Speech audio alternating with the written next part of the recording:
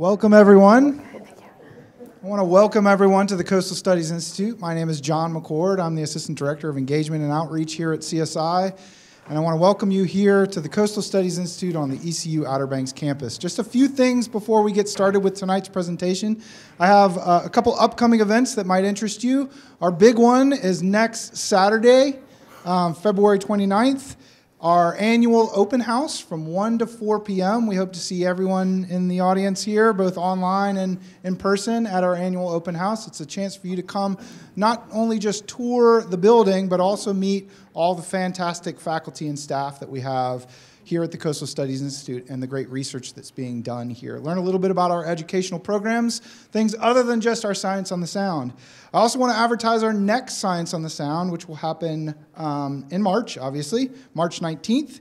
Faculty member April Blakesley, assistant professor in the Department of Biology at ECU, will be presenting on multi-host parasites, valuable conservation indicators in marine systems.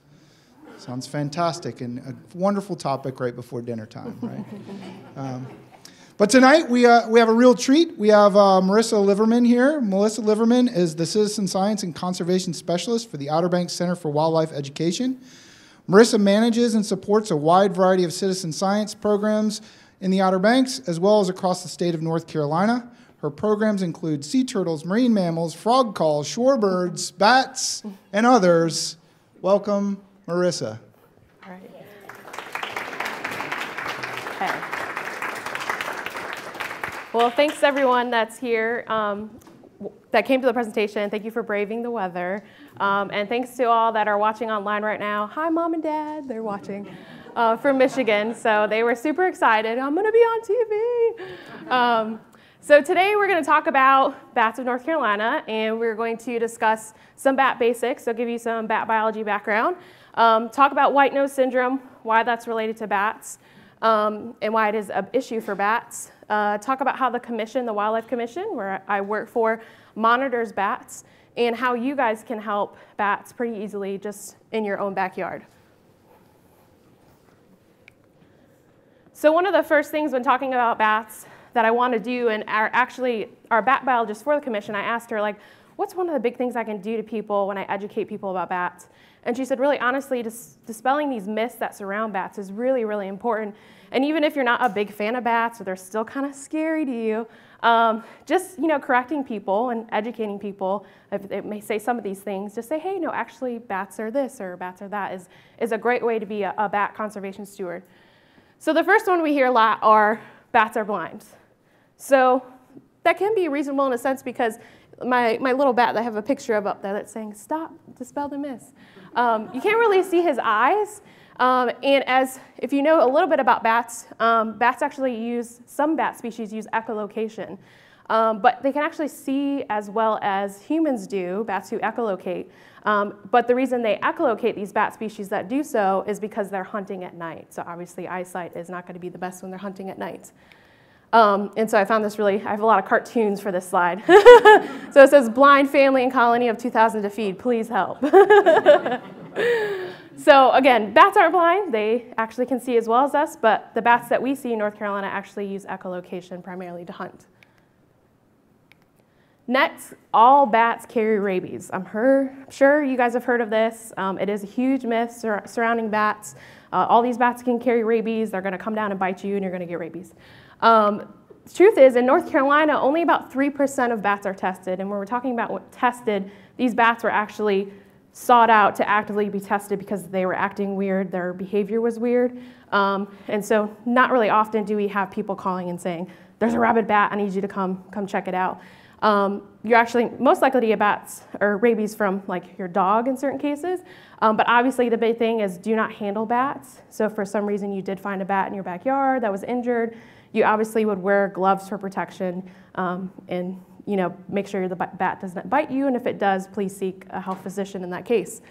But rabies does scare people a lot from wanting to learn more about bats. So hopefully I've taken some of your scaredness about the rabies away, but really honestly, bats are not actively looking to go out and bite you and give you rabies. Next, bats get tangled in your hair. So I feel like this was kind of Hollywood or movies that kind of portrayed this. You know, you have the lady who's walking and the bats are flying around her head and she's screaming and it's so scary. But really, I found this really cute cartoon. This lady's walking with her flashlight and it says, relax, we're just trying to eat these bugs. The world doesn't revolve around you, you know.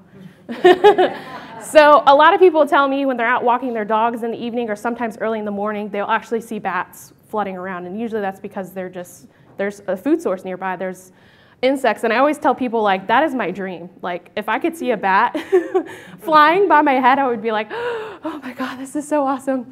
Whereas other people really don't like that, which I totally understand. But really, they're not trying to nest in your hair or anything like that. They're probably just eating a nice juicy moth or beetle. Next one, all bats suck blood. So we know, like Dracula, bats, you'll suck your blood type thing. So there actually are bat species that do. Technically, people say they suck blood, but actually they don't. They actually bite the animal like livestock, like a cow, and then they actually lap it up with their tongue, so they're not actively sucking it. But those bats are called vampire bats, and they're mainly in Central and South America. So again, don't have to worry about them. They're not in North Carolina or in the United States, but we do have, what we'll talk about more is insectivores, or bats that mainly eat insects. So we'll discuss more about how that works. And then lastly, my last myth is bats are mice with wings, because bats kind of look more like a rodent in a sense. It's got furry hair, they're kind of small.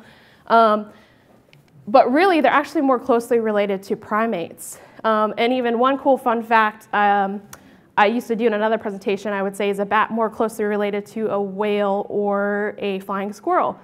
And actually come to find out from me learning as well that bats are actually more closely related to whales as well because of the echolocation, because we have some whales and dolphins that echolocate as well, which I thought was really cool. So I have, again, another cute cartoon. That looks nothing like me. We have our little mice here with bat wings. So dispelling the myths, again, is one big thing. You guys can spread the word. So if anyone, says, oh, bats carry rabies, or oh, they're going to get in your hair, you guys now know, hey, no, actually I learned this, that they're doing this instead. Next one I want to talk about is mega versus micro bats. So bats are basically all over the world split up into these two categories. So Megaoptera is the first group we're going to talk about, which usually consists of flying fox or fruit bats. These guys are found primarily in Africa, Asia, and Australia. They also, a lot of people think they look like little puppies in the face.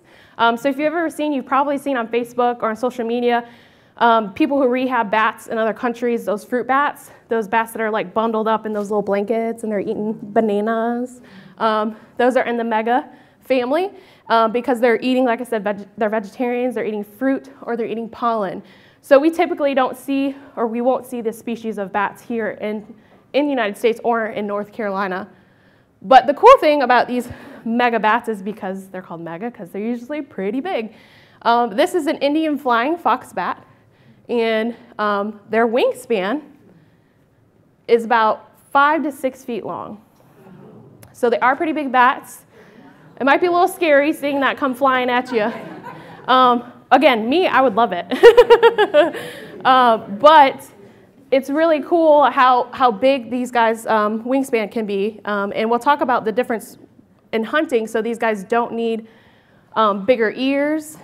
They have bigger eyes because they're most likely hunting. We're hunting with their sight and their smell. They don't need echolocation. So our micro bats, which is the main species of bats that we see here in North Carolina, these bats are typically smaller. And they have more of a pushed-in snout. They kind of look a little bit more, not scary, but just, they kind of look weird because they have like really big ears and maybe a small face. They're usually found all over the world. They're typically carnivores and mostly feed primarily on insects. And then so one bat, I'm talking about the biggest bat, which was the flying fox species. So the smallest bat, which is actually found in Thailand and Myanmar, which I hope I'm saying that right, is the Kitti's hognose bat. It's also nicknamed the bumblebee bat because it is so tiny, like a bumblebee. These guys' wingspan is very, very tiny. It's like 17 centimeters, which is a very, very small wingspan. So they are the smallest species of bat. So bats are very well wide versed in being very small and very big. So I do want to talk about bats and moms in particular because they are really, honestly, super moms. Bats in general, first, they give birth upside down. So mom is hanging upside down, baby's coming, and she's got to have those reflexes to grab it and catch it before it falls to the ground. So already stressful pregnancy, like already giving birth, having to catch the young. Then the bats are born a third of their weight. So that's like us humans having a 40-pound baby. I know some of your moms are like, oh my God, woo-wee. Already can deal with a 6 to 7 pound baby is enough. And then how do bats fly with their pups? So moms will have to fly sometimes with their pups, and pups are going to have to come along so they don't get lost. Well, bats actually have nipples located in their armpits, and the babies will latch onto the nipple. And I was like, ow. And then wrap around mom, and she takes off with the babies. But you think, okay, most bats have one pup, so they can manage, even though this is a lot going on. Well, there are some species, like the eastern red bat, which in this photo, she actually has, you can see kind of 2, but she technically has 3 pups on her. So third of a weight for one, that's a lot of weight she's having to carry. And also hoary bats is another species. They can have, these bat species can have twins or up until 4 pups kind of in one season. And the cool thing about bats too is they can delay implantation. So they will mate with a male, maybe sometimes in the winter, and then they will store the sperm until spring until they know it's going to be warm enough to give birth to their pups. But bats are truly, truly super moms. What's the gestational period? I think upwards, they said it could, so usually mammals and rodents, when you think of, or some mammals, it usually can be like a short amount of time for their pregnancy, but I think bats can have up to like 7 months of gestation, before they're born. Next is echolocation. We're going to talk about, because I briefly talked about our bats in North Carolina, I use echolocation to hunt primarily, and to sometimes move around at night. And so basically it's like a game of Marco Polo. So if in the pool, Marco, Polo, Marco, but hopefully the insects aren't saying polo, because then they're going to get eaten. Bats can actually echolocate with an acoustic field of vision for 2 to 10 meters. And so what I'm talking about, as this picture shows really great, is bats are emitting a sound, and that sound wave is hopefully going to hit an object, which is hopefully going to be a juicy moth. And then it's going to bounce off that moth and come back to the bat, and the bat can, from that sound wave, realize how close it is to that its meal, so it can eat it. And if you've ever seen a bat flying at night, you can see how they kind of fly sporadically, but that's why they're so well adapted to use this echolocation and be able to fly to catch these yummy insects, which we like, which we'll talk about, because we like that they eat insects. But what's really cool is nowadays with technology, we can actually see and hear bat calls. Technically, bat calls, or their frequency is above what human ears can hear, but there are devices nowadays that you can actually use that will convert it to where you can actually hear a bat's call, and you can actually see the call on a spectrogram. I work with a bat researcher at UNCG Greensboro, Han Lee, and I do an acoustic bat survey, which we'll talk about in a little bit, but he can actually look at this spectrogram and know what species it is, which I'm totally impressed with that, and I'm hoping like one day I'll get to that level. And I told someone like I'm going to try one a year, learn one spectrogram call a year. But I do want to show you guys really quick. I do have a recording I'm going to play of a bat call, and it's made through a device again, so you guys can hear it.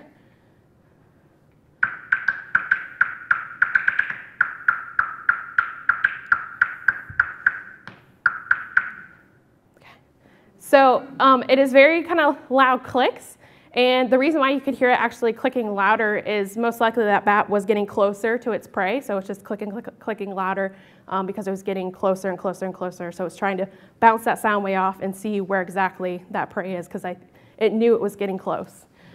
So it is really cool to use technology nowadays to hear this because a lot of scientists, which we'll talk about, this is one key way they actually track bats. Oh, there we go. So why do we like bats? Why are bats important for our ecosystems? Why do we even want them around? Well, there's a lot of things bats do for us, and they're really at work getting a lot of daily things that we enjoy every day. So they pollinate flowers. They disperse seeds. So fruit bats who eat fruit, obviously, if they eat the fruit, the seeds also in that, and then they poop that out. And the seeds will germinate and grow into some yummy food, hopefully fruit. And then each year, bats actually save us billions of dollars on pest control by simply eating insects. And they eat thousands and thousands of insects per night per bat. So we really like bats because they eat mosquitoes. And does anyone like mosquitoes? No, I don't. I mean, I'm not a fan. So I love bats because they eat those pesky mosquitoes. And honestly, for a lot of farmers, bats can be really beneficial because they can take away a lot of those serious crop predators that are causing issues with crops. Because this is from Bat Conservation International, they have a lot of good information on their website and resources, but I thought this was really cool that it shows what bats protect. Things like coffee, we need coffee. Corn, I love corn on the cob. They propagate cocoa and black pepper, and they pollinate agave and wild bananas. So those of us adults who like our tequila and our margaritas, we really want to thank bats because they help with that agave that gets us our tequila. So getting into the bat species that we see here in North Carolina, we actually have 17 species of bats here in North Carolina, and all of those are listed in pictures here. I'm getting pretty good at bat identification, but don't ask me to go row by row. I'm still learning. But a sad thing we do have to discuss is in red I have highlighted 8 species of bats, and that's because 8 of those species are affected by what's called white nose syndrome.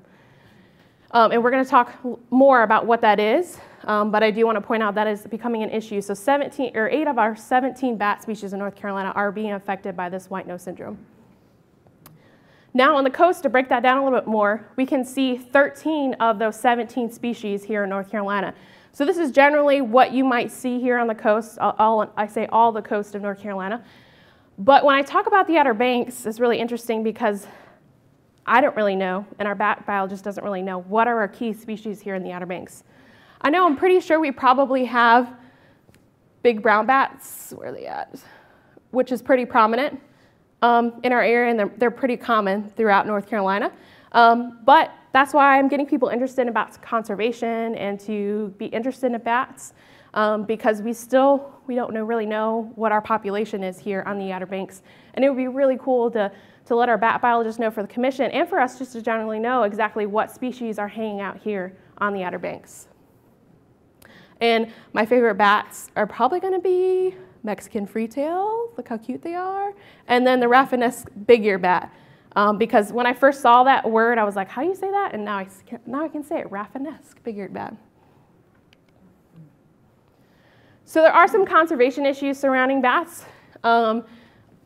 Habitat loss, human conflict, wind energy. It is becoming a big issue, unfortunately.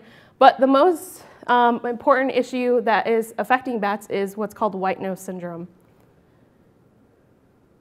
So just to give you some background, I keep saying it, what is white nose syndrome? You guys are like, what is that? White nose syndrome is a fungal disease. It's actually native to Europe or Asia. The fungus, that's what the fungus is called. Don't ask me to say it. I will slaughter it. But it's called PD for short. It was actually discovered here in the United States in New York in 2006. And so the really interesting thing is this disease is native to Europe and Asia. So bats in Europe and Asia have this fungal growing on them, but it doesn't affect them. It doesn't kill the bats like it's killing our bats here in the United States.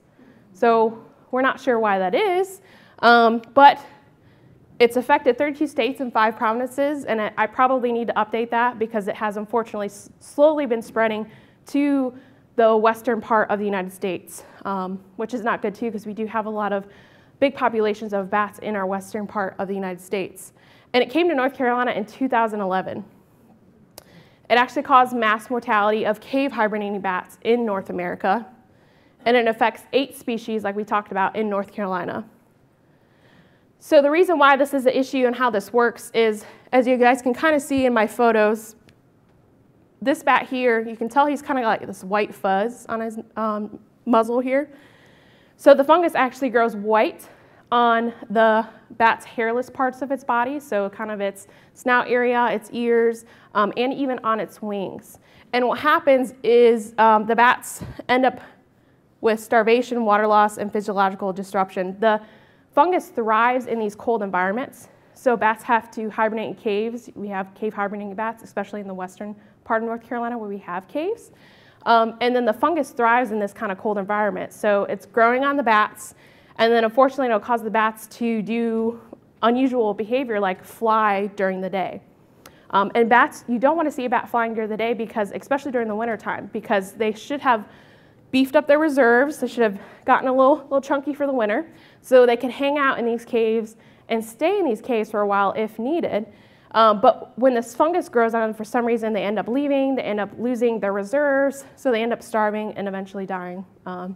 And we'll talk a little bit about what's being done to hopefully save bats, but in North Carolina, we've seen a 98% decrease in cave hibernating bats since it started, when I think in 2012 is when we really started to see the effects of white nose syndrome. I did go to a conference last week, the Southeastern Bat Diversity Network meeting, and it does look like our bat populations are kind of sort of stabilizing, but our populations are still low. So we're still trying to hopefully hope that these bat populations will begin to hopefully increase at some point. But there are studies and treatments being done, which we'll talk about, that will hopefully help bats. Just to give you an idea, if you're really interested in white nose syndrome, there is a website for it. It's whitenosesyndrome.org. Just have a lot of information on it.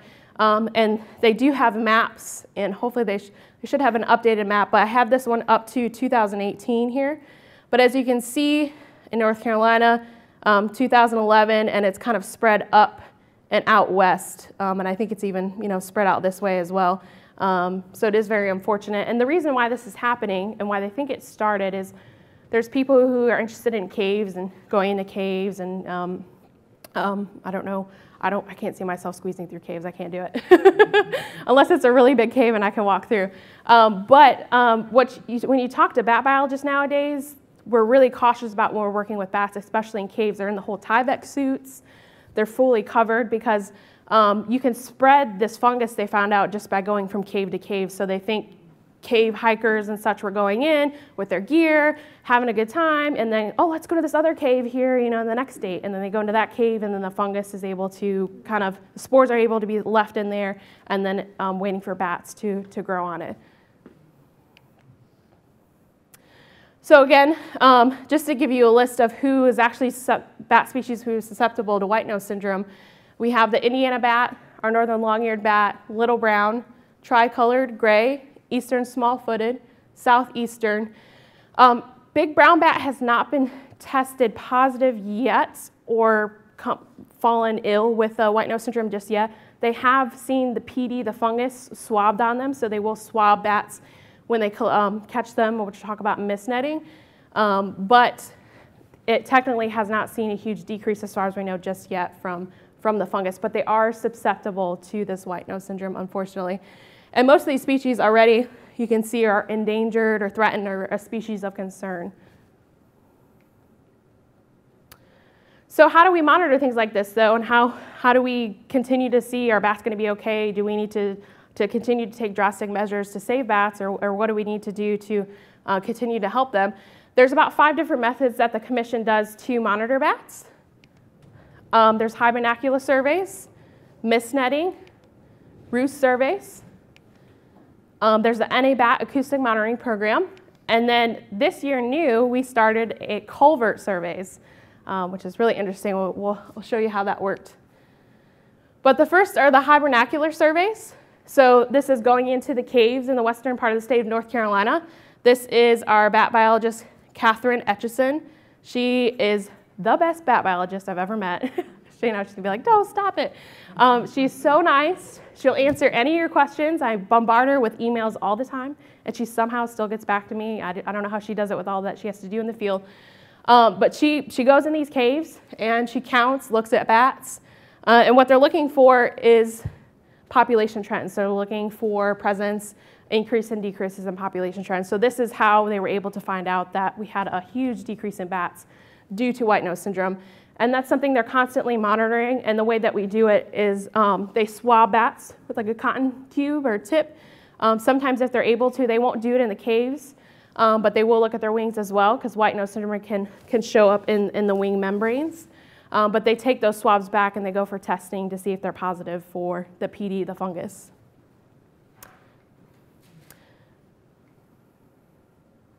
Mist netting. This is really fun, and I was fortunate enough, that's me, to go out mist netting a couple times in this past year out in Columbia area. We did a coastal bat blitz, which was pretty awesome. And usually Catherine surveys around 30 sites across the state. And again, we're looking at population trends. So what happens is this thing is like a huge setup. And I don't know, one time I went with like two or three ladies doing this, and I was like, you women are the bomb, because like they were setting up these huge tall nets and stringing them up like it was nothing, and they got all prepared, like 4 or 5 of these huge nets. But the cool thing too is it's not just sitting and waiting. You are sitting, what I'm doing here, because I was the scriber, so that's a very important job. But they would come to the table when they found a bat in the net. But the funny thing is, they were like, okay, well, we have to go back and check the net every 6 minutes. And I'm like, oh, wow, why do we have to check it every 6 minutes? Because the bats will chew their way out of the net. So they don't want to lose the bat because they want to collect data on it, but then also, too, they want to make sure they get the bats out in a reasonable time as well and keep checking the net so the bats aren't stuck in there too long. And they've actually sometimes caught owls, too, in that instance. They are able to safely get them out, but it is also a cool chance to see an owl, and the owl's not very happy, but they definitely let it go. But mist netting is another way for bat biologists to get their eyes on bats and kind of get samples and see how that population is doing. Next is roost surveys. So again, we're counting bats in known roost, looking at population trends, and this is something that I'm trying to get a handle on more here in our area too. So if you do have a bat house and it is successful, please let me know. Or even if you're only seeing a couple bats come in and out of it, because eventually I would like to do a citizen science roost monitoring program. And we do have some roosts that are known in the western part of the state. And basically that's just waiting and then counting the bats as they fly out, which I think is going to be a lot of fun. And we also have bats that hang out. This is probably a bridge, in bridges as well. So they're notorious for doing that. So there are some locations here in North Carolina where we're checking bridges as well for bat populations.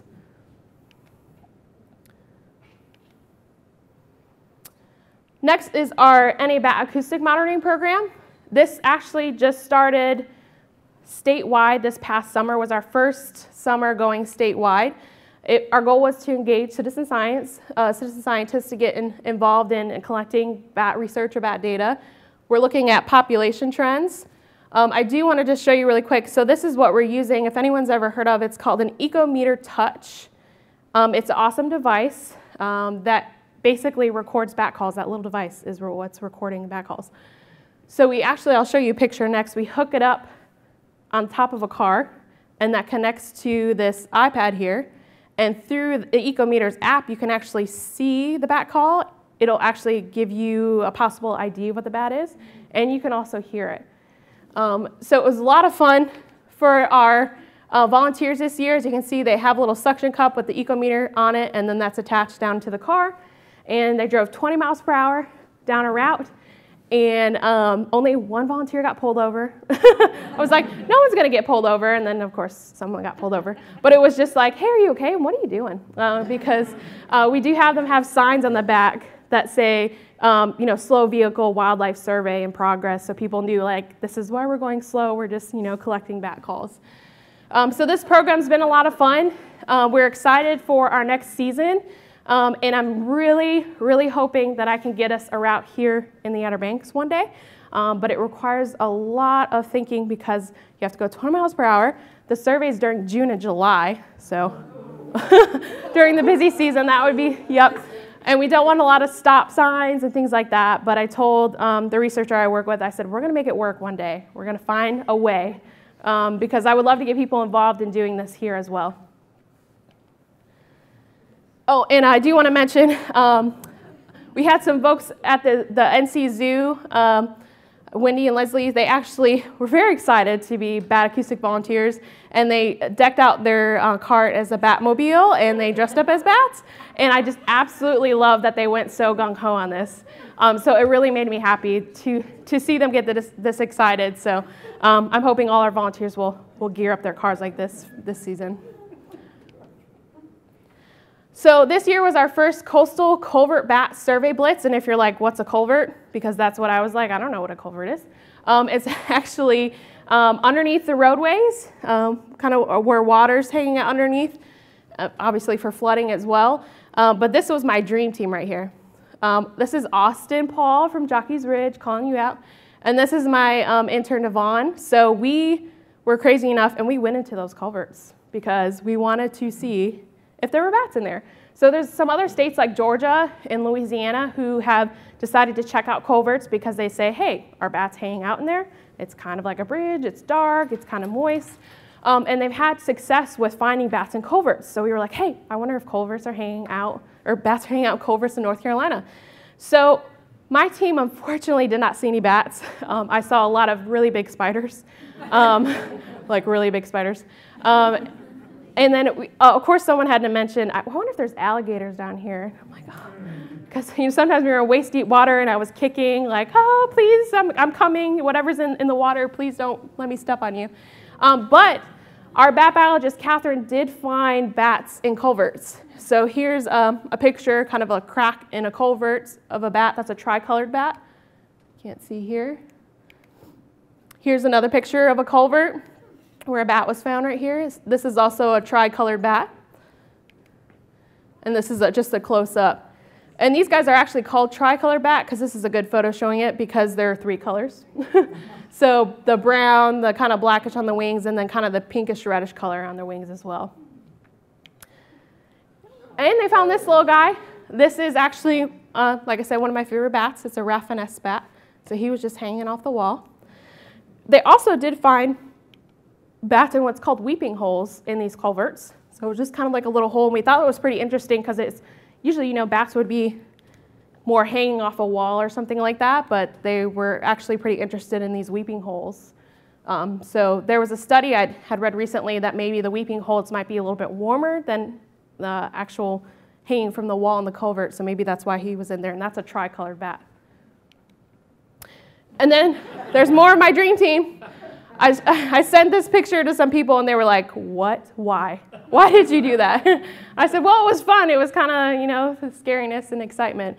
And I'd definitely do it again next year because it was a lot of fun, even though we didn't see bats.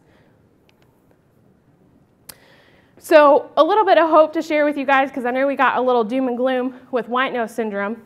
But there's hopefully some hope to our bats recovering in North Carolina.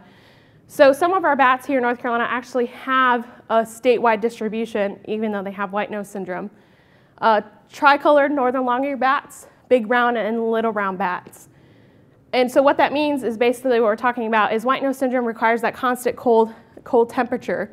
So could we have survivors on the coastal plain? So we're already hopefully seeing, there was a study done recently by U.S. Fish and Wildlife, and I wish I could remember the man's name, but he actually did a research project recently here in the northeast part of North Carolina in the coastal plains and found a whole population, a small population of northern long-eared bats. And their actually populations have been unknown for a while and have been depleting. But through his study, he actually found out that we actually have an abundance, or we have some northern long-eared bats here on the northeast part of the coast. And then we have some in the mountains, but there's really not a population in the Piedmont. So it's like this weird distribution of 2 different kind of populations separated between the Piedmont. But since we don't get very cold winters, which we might be getting snow Oh God, I hope we get snow. I'm sorry. I'm originally from Michigan, so I don't mind just a little bit of snow. It reminds me of home. But since it is usually typically warmer, our bats here don't have to hibernate. Usually they're finding trees and such to hang out in. So we have not detected white nose syndrome on the coast, and we hopefully won't because the fungus won't be able to grow. Other resources that people are using for white nose syndrome, our treatments are going under effect in field trials. None in North Carolina right now at the moment. We're kind of letting everyone else do it, and then maybe we'll be like, okay, that'll work.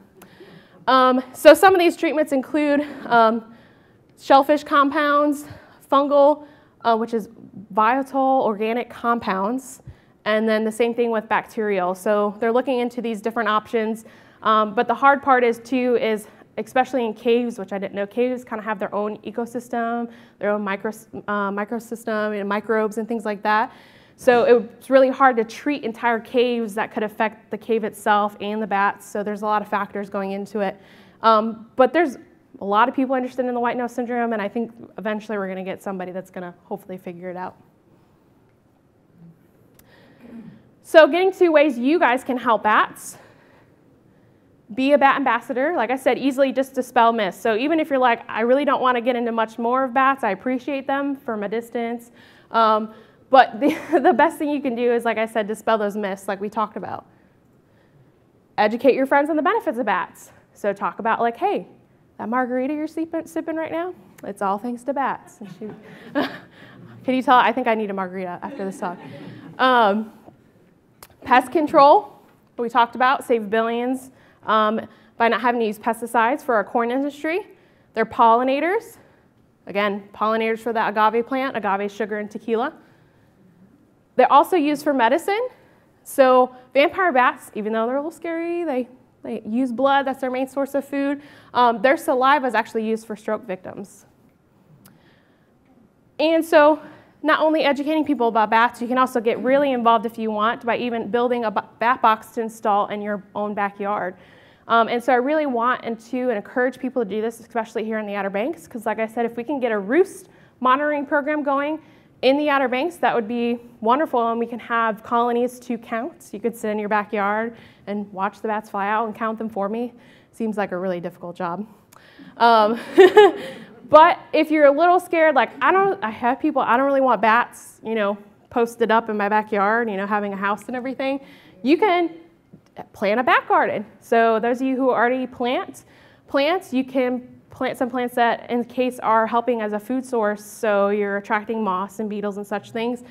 So bats can at least maybe stop by for dinner, a late night dinner through your backyard, and you don't have to worry about them living there necessarily, even though they may be living in a tree or so in your backyard.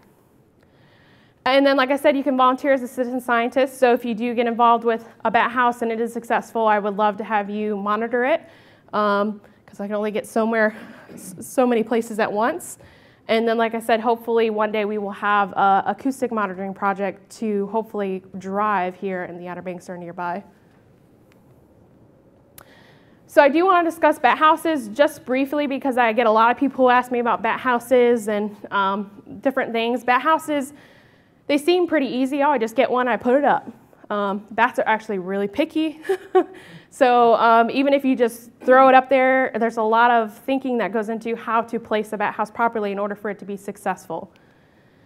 So if you're interested, I do have some handouts for those here if you would like to look at those about bat houses. But really, Bat Conservation International, we refer to them always. They are the kind of leaders in bat conservation. They do a lot of studies with bat houses. And they also have a list of resources for bat houses, which includes links to buy or even build. And when you're buying or building bat houses, we really always say to do a multi-chamber or rocket box building plan. So multi-chambered means just 2 chambers and up. Preferably would be 3 or 4 chambered.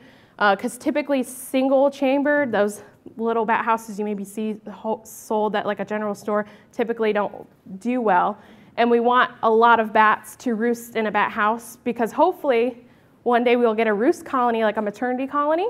Because in the summertime the females will nest in a colony together in the summer, taking care of the babies. And then there's also such thing as bachelor pads because, well, the females are raising young, all the men are kind of like, just waiting for the women to raise the young. So when I'm talking about bat houses, though, there's a couple things to keep in mind. You want to keep it 12 to 20 feet high at least. And the reason we ask that or do that is because when a bat exits a bat house, it's got to have enough air to kind of get some air underneath its wings to fly. So if your bat house was just on this wall and the bat tried to drop out, it's most likely going to hit the floor because it doesn't have enough air to kind of give it a flight. You want to avoid mounting on trees. I know for a while that was a thing. No, just put it on the tree because bats roost on trees, so it'll use the bat house. But that's really not as successful because predators can climb up those trees easily. We have rat snakes here, even a squirrel or a raccoon or something that could get up in it and disturb it. As well as sometimes those bat houses don't get enough temperature as they need, because normally bats want to live in a warm environment because they're warm-blooded like us. They want to be warm, especially those maternity colonies. Usually those need to be upwards to close to 100 degrees Fahrenheit, so they want to be hot. So that requires 6 to 8 hours of sun, especially in the morning, so you want to make sure your bat house is getting that much sunlight if possible. Near water source, if possible, is great too because they're going to need a source to get something to drink and stay hydrated. You can paint the outside a medium or dark shade. Usually I would say like a dark gray or even a green here for our region, and that will help hopefully with the temperature to keep it hotter in the summertime or even in the sunlight in the winter when it's colder. Oh, and one more thing. And then lastly too, as you can see, you can post it on a wooden post like this, a metal pole, or even if you don't mind, up on the roof eaves of your house as well. And I do have a bat house that I know of at the moment that is up on someone's garage under the roof eaves, and it does have bats in it, so they seem to like it. But overall, I thank you guys so much for listening, and now we can take questions.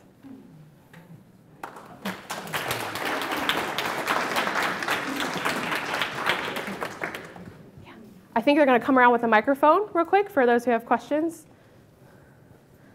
Hi, Marissa. Hi. At Sandy Run Park, I've recently seen new bat boxes installed. Do you know anything about those? I do. Okay. I just found out about them.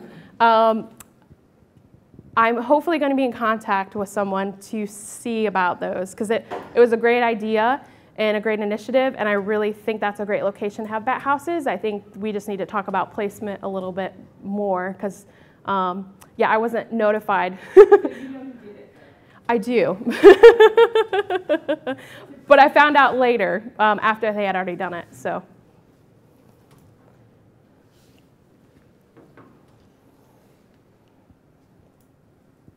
You had identified the wind turbines as being a hazard.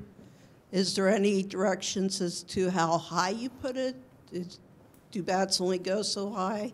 Yes. What can be done about that? The question was, looking into wind turbines, how that's affecting bats. Is the height of the wind turbine affecting? Will that affect bats? If I think what you're saying is maybe if it's higher or lower, will that help it?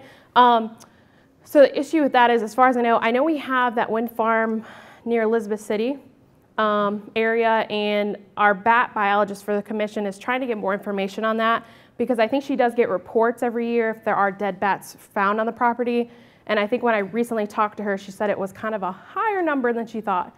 So unfortunately, I think that's something we're still a little behind on as far as trying to figure out how exactly that's affecting bats. Unfortunately, those also affect birds because they're flying through. But I have heard in some instances for birds and possibly bats, they're looking into like a deterrent as far as like a sound maybe, hopefully. Like an emitting sound that might say like, don't come this way or I'm scaring you away, so they hopefully won't even fly through that area. But hopefully there can be more that can be done so we can kind of have a compromise with that as well. So we can have the wind energy, but then also the bats aren't being affected. You talked about the acoustic monitoring and driving around. What about stationary ones? Because at dusk, when I sit on my front porch, I will see the bats flying around sometimes. Yeah, that's a great question. So she said I talked about kind of acoustic monitoring through driving a route, but what about stationary stations? So there are researchers, the researcher I work with actually, he does set up stationary acoustic settings. We actually had one set up at the center I work at, the Outer Banks Center for Wildlife Education. Those setups are a little bit more expensive in a sense, but if you were really interested in bats and you kind of wanted to hear the acoustics going on in your backyard, especially if you see them, you could purchase one of those Ecometer touches that I talked about. It's sold by Wildlife Acoustics, so you can go online to their website. That version is the Ecometer Touch 2, and it's only about $170 something or so. And then you just need, you can use your iPhone, or it's also Android compatible. They have an Android system as well, or so like an iPad or an Android tablet you can use too. So you just plug that into the bottom where you would charge for iPads, where you charge it, or your phone, and you kind of just hold it up, or you could put it up on something and kind of just see what you're catching. So if anyone's interested in doing that, definitely let me know, because I'd be happy to show you how that works and helps. But I'm hoping too, eventually we will get some stationary units set up around the Outer Banks as well, because that seems a great way to presence and access to see what bats we're getting, because we can hear them coming by, but it is really hard, like I said, even just to catch bats, just misnetting or going out and looking for them. Could you go back to the website link that you had? I was trying to get a picture of it. Yes, he's asking me to go back to this one? That's the one. Yes. So if you just go to batcon.org, Bat Conservation International, they do have a resource tab and getting involved, and then you go to bat houses if you're interested in information about bat houses. And it also, if you want to, did you get the, okay. My email, I'll leave that up again, is at the bottom at the end of the screen. So please feel free to send me an email if you have more questions about bat houses as well. If you don't see any bats and you go put a bat house up, how do you attract them? It's a good question. So if you don't see any bats in your yard, but you decide to put a bat house up, how do you attract bats? Well, hopefully the way you put your bat house up is hopefully going to attract bats eventually. But unfortunately, it can take up to 3 years for bats to roost in a bat house. There's people who actually sell like bat attractant, or there's things online where they say, oh, if you put bat guano around the house, the bats will come. But unfortunately, and you can read on Bat Conservation International's website, that really, as far as they can see what they've tested, it really does not make the bats more attracted to your bat house. So unfortunately, it's kind of a waiting game, but hopefully if you use the requirements that I say, you know, keeping it at the right height, towards the sunlight, putting it on that post or pole and not on a tree, you will hopefully have a successful bat house. But it is unfortunately up to the bats. I wish we could be like, come on, just have a big yellow sign like, come on, I got a new house for you. But unfortunately, it is up to them if they want to come in or not. Do they have certain flyways, or do they just fly randomly? I don't know that they have necessarily certain flyways like birds do, but I do know some species like our Hawaii bats do migrate, so they will migrate up north of our state and back and forth. But I don't necessarily think, as far as I know, they have certain flyways. I've got a strange bat house. I counted 44 come out of it one night. Really? Yes. Oh, I need to talk to you after this. They come out 3 at a time. Really? And it's the plastic chase that goes up a light pole. Uh-huh. That the wires go up. Yeah. And they evidently live inside there. It's like a light pole. Is it very thin? It just is a cover for you. It's called a chase. It's just plastic. It's Yeah. A quarter, a half round, and they come out 3 at a time. And I guess they have to walk up and come out 3 at a time. But we counted 44 come out. Wow. Yeah, that's really interesting, because bats love tight places. And I have a bat house up here you guys can look at. You know, they don't have to have a big space where they squeeze in, but that actually sounds more like those rocket boxes. I didn't have a picture of it, but there's a bat house design called a rocket box, and it's slender and it's kind of more square, but it has all these different slots in it. And that bat house plan is actually what they've shown more successful most of the time than these other bat houses, but they're more expensive to buy, and I think they're a little bit harder to build. But the way you explain that, I think they like that, because it's like that cylindrical and it's very tight for them to get into. But that's really interesting that they're using, it's kind of like a weird roost for them to use. Do they migrate, or do they stay in the same area 12 months out of the year? Well, that's the interesting thing is we don't really know in the Outer Banks, and that's something I'm hoping to help gather research on for our bat biologists, because she said she would love to know, are bats here in the Outer Banks staying in these artificial roosts all year long? Because, you know, we're not getting as cold, so will they stay in an artificial roost like that all winter long, all through the summer, or is it just during the winter and they're going to their natural roosts like a tree during the summer? So I would love to hear what that is, so we can maybe use that as a base point to see what our bats are doing. So. Just one other question. You said they like to be warm in that, but during the summer here, in a box that's painted black or something, if it's out in the sun, it's going to get really hot inside. Is that too hot? Yeah, so the issue is, is the bat house going to get too hot? And I'm looking back to see if I have a better photo of a bat house.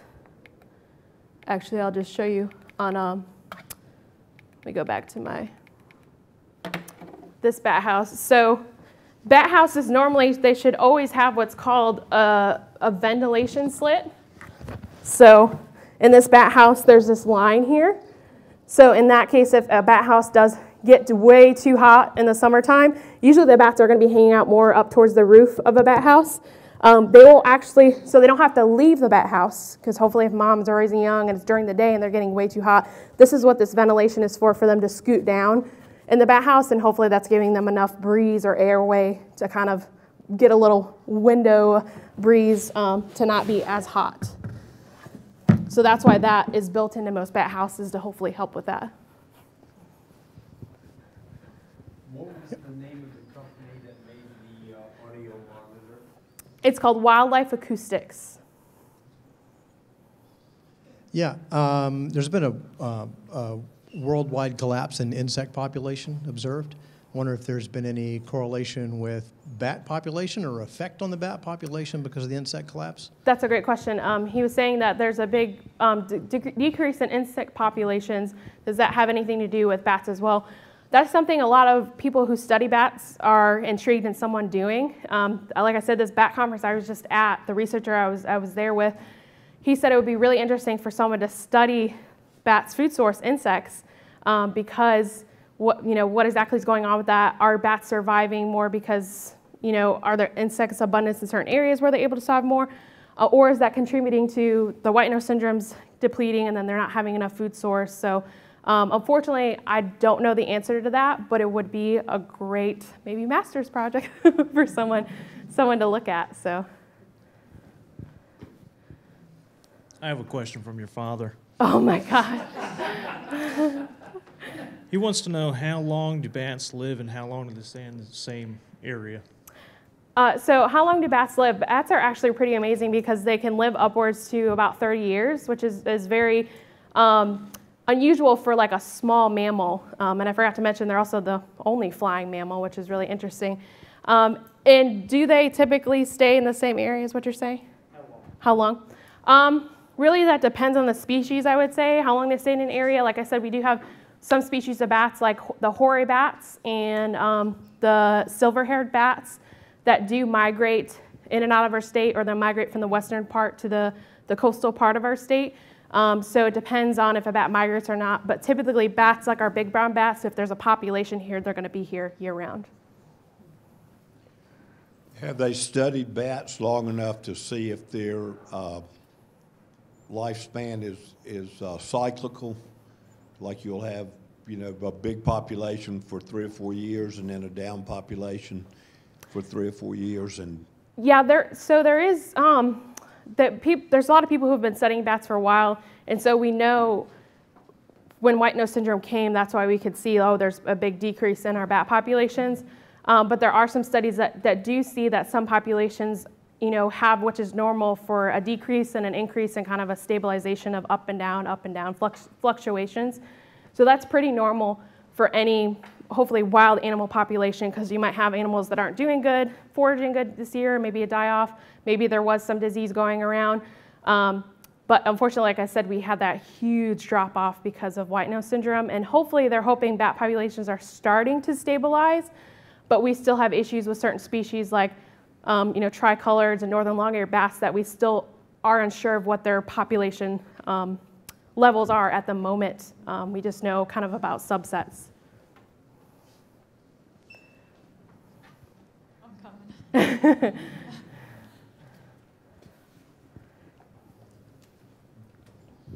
You mentioned rabies briefly. I take it from your remarks that bats, generally speaking, are not a major reservoir of rabies. Is that correct? Well, so like any mammal, they are major vectors of rabies, so they can easily carry rabies.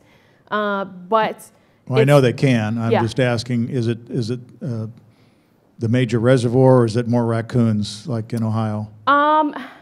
I'm not exactly sure. I would say bats are probably more prominently the reservoirs of rabies here. But here and mostly across the United States, but raccoons and foxes, aren't too far behind. It's just the issue of most likely, and there's not a lot of cases where in our reported state, exposures are very low. I take yes, it. exposures are very low. Okay. Yep.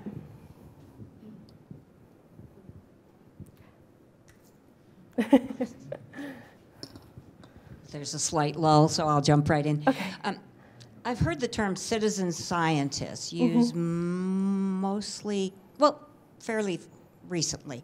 And so what part do citizen scientists have in bat studies, and how do you become one? Yeah. And is it necessary to be one? Yes. So the question was, citizen science is something that she's heard of. How is that helpful for studying bats, and how are you able to become kind of a part of it? Well, the reason why citizen science is important and why we mention that, and that's the work that I mainly do, is a lot of the stuff that I monitor here in the state would not be possible without citizens. So just to mention, like our sea turtle group, Nest, that I work with, it's myself and my supervisor that kind of managed it for the commission. And we get plenty of nests each year, so if without them, I would have to be on an ATV in the summertime every morning, checking out, early in the morning every single day, which, that would be a lot. But for bats, as far as citizens, like I said, our bat biologist is stationed primarily in the western part of the state, and most of her work is done in the western part of the state. So when I got interested in bats, she was very excited because I could be an advocate but also educate, as well as get citizens interested in helping monitor our bats. Because like I said, she can only come out this way every so often or a couple times a year or when she can plan for it.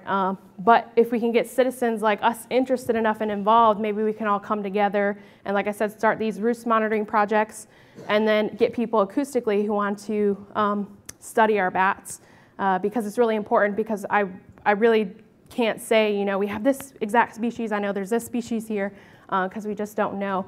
And you guys are around, you guys are able sometimes to volunteer, which is great. So citizens can get around a lot easier than biologists can, unfortunately, because they have other things they're supposed to do as well. So you would be a point of contact for that? Yes, yep. So if anyone's interested in anything citizen science-wise for biology or bats in our area and anything else that I sort of mentioned or interested in citizen science-wise, please let me know, because I'm involved in an array of things and I would love to get you out in the field to have some fun. Well, if there aren't any more questions, we'll go ahead and wrap up. Okay. Thank you very much for being here, Marissa. Thank you guys for having me. Thank you all for coming out. Thank you.